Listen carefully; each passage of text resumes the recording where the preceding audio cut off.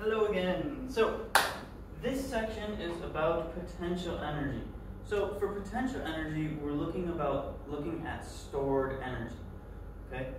So oftentimes when we think of stored energy, we think of like food or things like that. But specifically in physics, we have two main types of stored energy.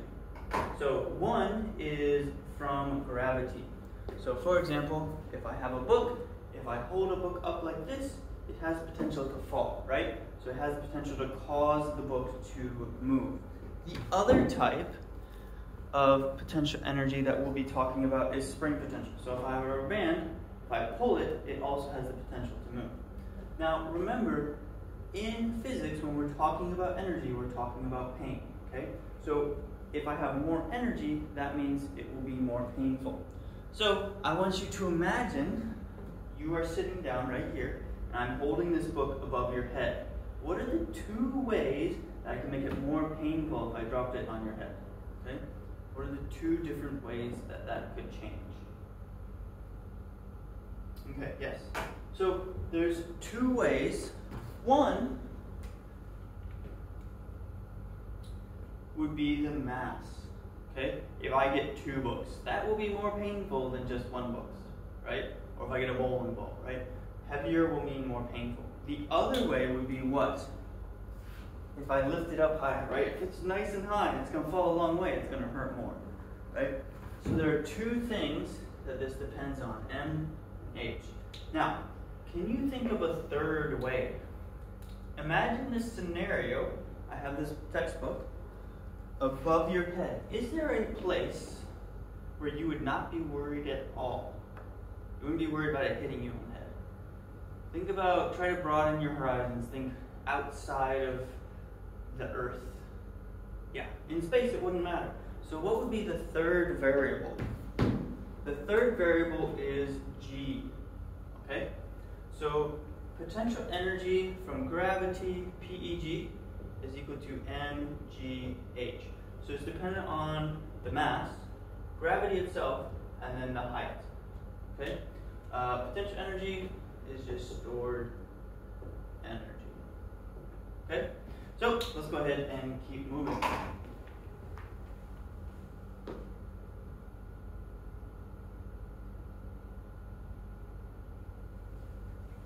So the second type of energy we're going to talk about is elastic potential energy, or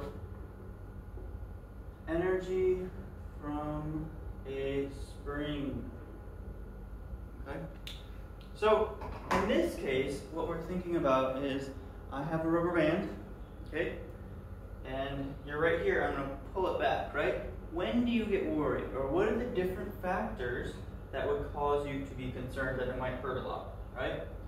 So one would be what? Yes, how far I stretch, so X, right?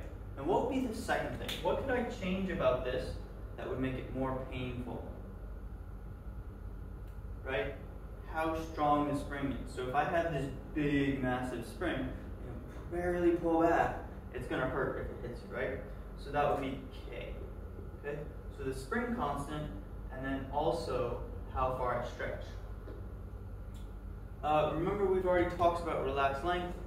At the relaxed length, it must have zero potential energy, right? Because it can't move without me starting to pull on it. Once I start pulling on it, now it can move. So remember, this X is distance past relaxed. Okay? So our formula is PES. I usually use S for spring. Sometimes you'll see it as an E, and it equals 1/2 kx squared. So the distance ends up being more important. Okay? We'll see a little bit more about why we have this half and the squared. But one thing to note is, after you take calculus, if you see a squared here, you often see a 1/2 here. Those two things often go together. So just like when we had our kinetic energy, 1/2 mv squared, we have a square here and a 1/2 here. Okay? So we already know what our spring constant is. That's how stretchy something is, right? So if it's very hard to stretch, the K value is very high. If it's very easy to stretch, the K value is very low. Okay, let's go ahead and look at our practice problems.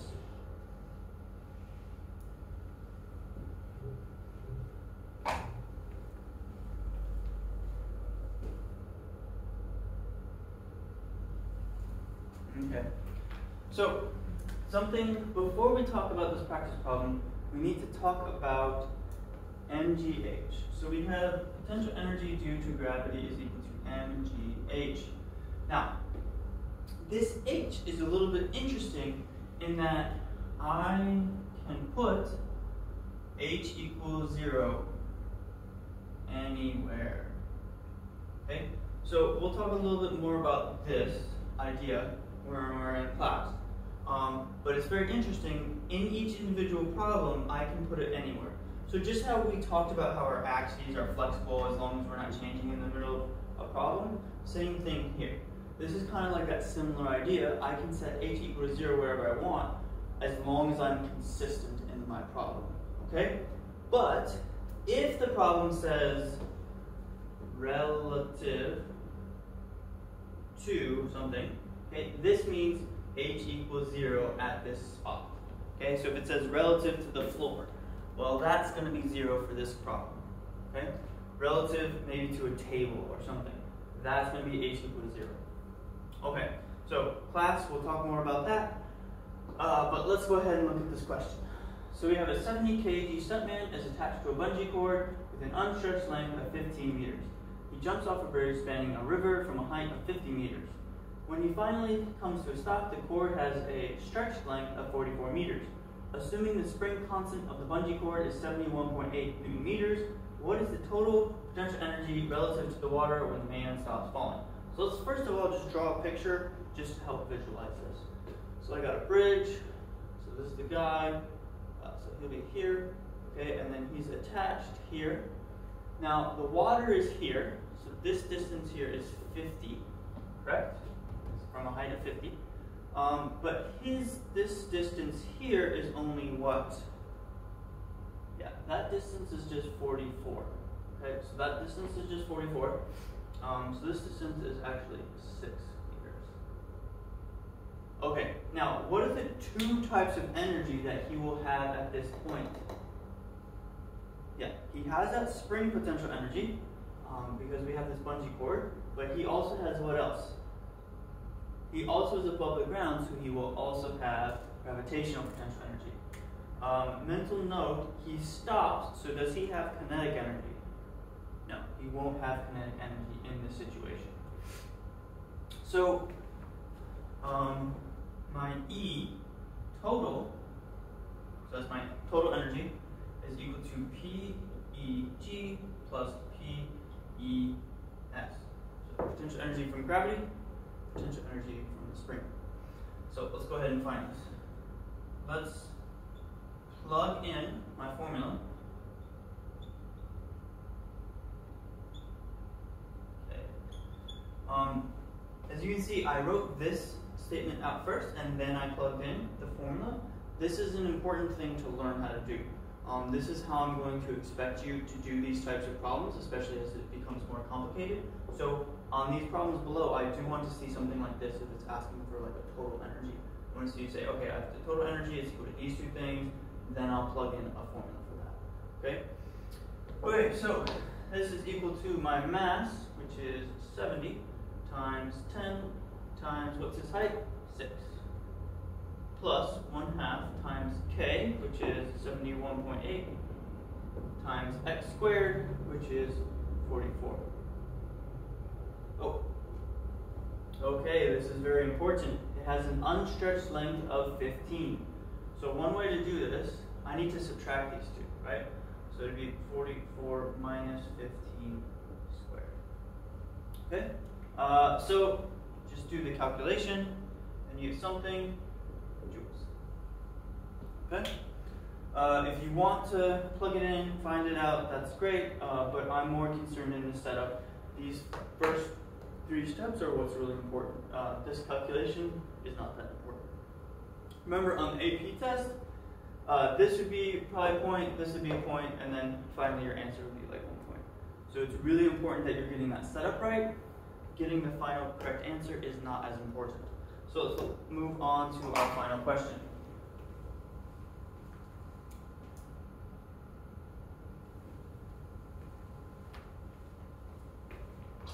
Okay, so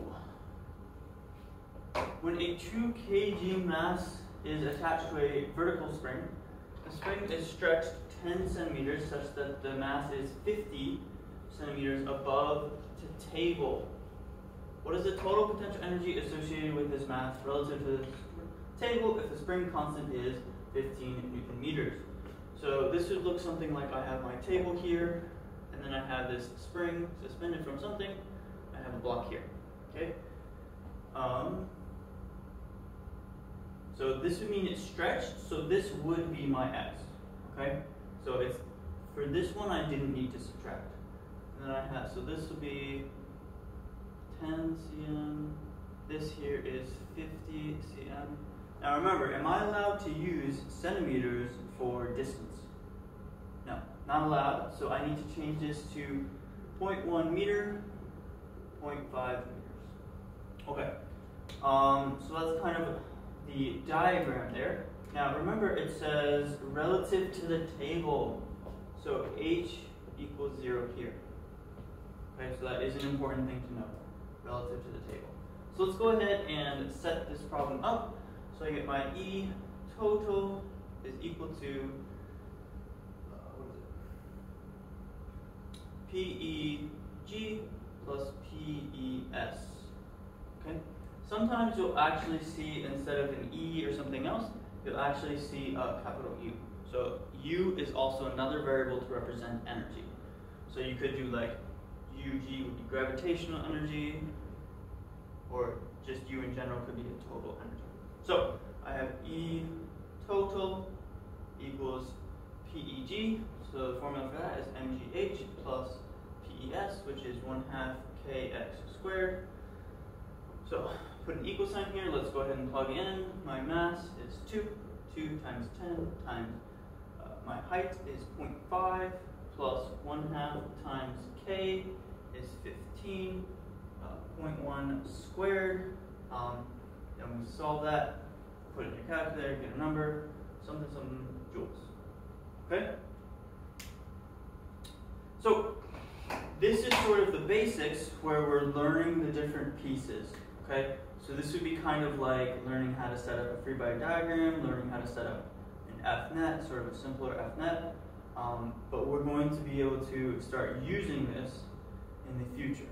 Okay? So let me know if you have any questions or is a particular part of this that you really got stuck on. But next class, we're going to start taking this information and actually using it. So how can we actually calculate something? Like, why is this information important, right? So we've only learned, okay, how painful will something be if it hits you or if I put it above your head, right? In a second, we're going to say, okay, well now, if I drop this, can I find the velocity at the bottom? What are the relationships between the different types of energies? Okay? Right now, we're just learning the building blocks. So, I will see you next class. Thanks for listening.